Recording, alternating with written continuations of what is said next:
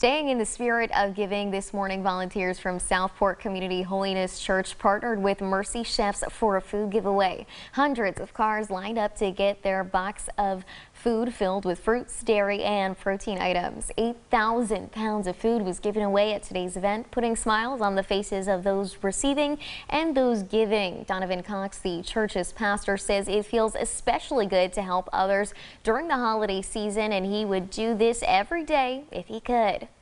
Folks is going through hard times and jobs and being shut down, and hey, we just want to be a help where we can. That's it. We may not be able to help everybody, but what we can, we want to do. If you are still in need of food, Mercy Chefs will be holding another pop-up food drive at Oscar Patterson Elementary Monday at 9 in the morning.